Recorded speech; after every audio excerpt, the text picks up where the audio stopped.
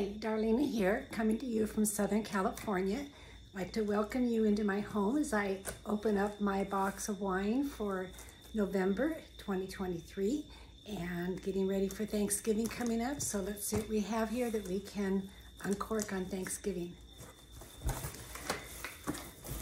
As you know from previous videos I've done, I get 4 bottles of wine a month and never quite know what I'm going to get other than if I select to have all reds, all whites, or a combination of the two. So I do a combination of the two. Unless I get low on one or the other, then I'll switch over. So I have that option. So it looks like I got, you've seen I've had the Rickard Merlot before. Really, really good Merlot. If you like a Merlot, you can't beat this one. Oh, and one of my favorites with her new label. This is a Donna Walker Cabernet Sauvignon 2021. Really, this is one of my favorites. I haven't had it for a while, so I'm excited to have that one. We get new vintages, you know, every year, so they're never the same, even though they may have the same label, the same name on them.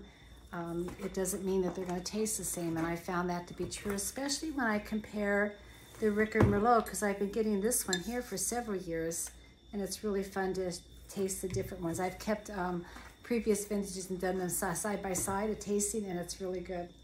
And looks like I have 2 More Than Muse Sauvignon Blanc, so we know what's going to go with the turkey. 2016 Sauvignon Blanc. And yep, and the second one as well.